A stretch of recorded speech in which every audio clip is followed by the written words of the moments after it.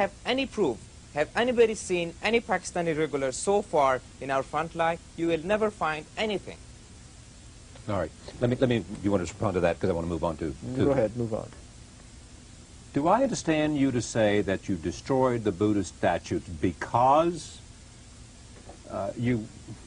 because of some external reason that you were offended by, or did you change your mind? Did Mullah Omar change his mind, seemingly having viewed the protection of the Buddhist statues at some point earlier, several years ago, and then changed his mind? Did he change his mind because of some external force or not? I was here in Los Angeles when this was going on. I called him and he said this is not his decision. This is the decision of the Council of Scholars. And the Council of Scholars had decided it when they were frustrated by a group of foreigners who wanted to repair these statues or something like that. They said, please help the children who are starving, who are dying of malnutrition. We don't need the statues at this time. The statues is not a serious problem for them. For them, their children is much more important than the statues. Okay, but let me stop you right there, because it's my understanding that not only a lot of cultural figures in the Western world, for the lack of a better definition, also the Secretary General of the United Nations, all appealed to you not to do that.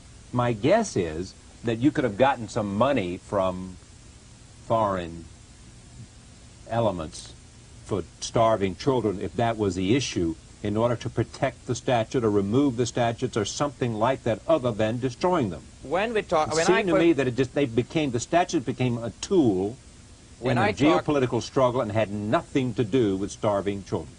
And when I talked to the Council of Scholars, he said that why are they worrying about her heritage when they're destroying our future? So it is ridiculous for them, because you keep tying it to some sense. Why are they worried about a heritage when they're So it is funny for them because they're simply frustrated with all those things that they have seen. They say that if you don't care about our children and we are destroying their future with economic sanctions, why do you want to repair the statues? And they said that any statue in our, and we have not said that all the statues will be destroyed. Okay, these statues. All right. Let me just hit one. I know you want to jump in. Give me 1 second to go, and then I'll let you.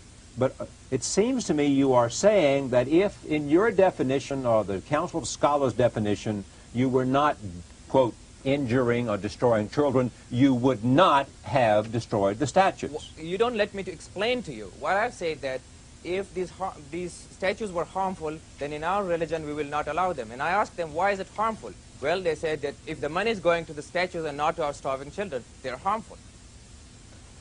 Well, obviously, this is not a rational explanation. Whatever. But I think it reveals something that's important. And that's what I want to come back to, which is that, of course, there's an Islamic principle against graven images. But in Muslim countries all over the world, they preserve their cultural heritage, nonetheless. Therefore, we shouldn't understand Taliban just as some kind of extremist religious ideology. It is a reaction to this very extreme situation. Now, it's totally irrational and criminal, in my view, to destroy statues because people are letting children die. And it's also true that the Taliban could have done a lot for those starving children, such as moving those families into the garrison in Herat, instead of leaving them out in the open where they died. But it's also true that the United Nations has issued an appeal, humanitarian appeal, for $254 million for Afghanistan this year. And so far, the nations of the world have subscribed to 8% of that appeal. 8%. 8%. So it's understandable that people in Afghanistan are very angry about this. It's not rational to destroy the world's cultural heritage out of your anger. Please let me explain it completely. What I say that are the lives of 2 children less important than these statues? How can you justify starving people when Afghanistan was your playground, you fought their war, and all of the problems in Afghanistan are the reflections of the world's policies, not our creation. So if you don't like the image in the mirror, please don't break the mirror, break your face. So in Afghanistan, we have said it again and again, that the problems are not our creations. So how can you, I will give you an example. If you ask a pilot to go and blow a place, he will do it. But if you ask the same pilot to go and slaughter those people, he will not. You don't see that what you're doing. You are starving children, and they're dying every day. All you see is the 2 statues, which is not a serious problem for us. For us, our children are much important than this. And there are many things that you just pollute. What about the water in the world? You're polluting the water in the world, and that causes droughts in our countries.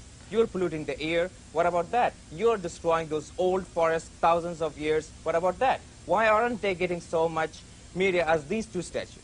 Look, Whether or not they're right. It's not only foreigners who care about these statues. I know many Afghan people who are absolutely heartbroken, and among them are people who were defending the Taliban, who are stopped defending the Taliban now because they thought the Taliban would restore some kind of national unity, and now they feel the Taliban are acting against the national heritage of Afghanistan. At the same time, what he says is true. I find it very strange myself, having worked on this country for so many years, that with millions of people being killed, starvation, destruction of the city, finally the media attention comes when these very valuable, priceless cultural artifacts are destroyed by these extremists who are reacting to that extreme situation.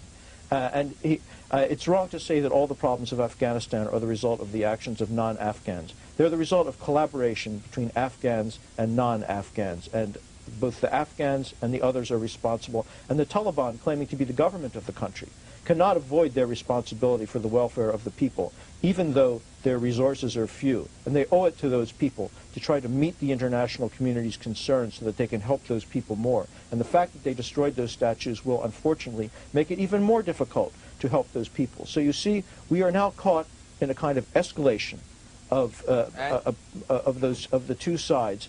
And somehow we have to find a way to rebuild the country and help those people that he is talking about. And we waited for 2 weeks. Mullah Omar delayed these orders of scholars for 2 weeks in order to get some sort of counter edicts from other Islamic countries to resolve this problem. And nobody came there. Well, there were counter edicts from other Islamic countries. When they came there, and there's no excuse for those actions. You know, there is some explanation of it because Taliban did not come from Mars. They came out of this terrible, extreme situation. But still, there's no way to defend it. I think it is true, however, that there is an image in this country that they are just religious extremists without understanding the really terrible context in which they are acting, and in my opinion, also which they are making worse. But they're doing that in the conviction that they are making it better. I have to leave it there. Thank you very much, Mr. Hashimi. Thank you very much for being with us. Thank you. Thank you, Ray Rubin. Pleasure to have you here. We'll be right back. Stay with us. We have a conversation with Sebastian Unger, who went to Afghanistan and talked to Mr. Massoud, who we have referred to earlier in this part of the program.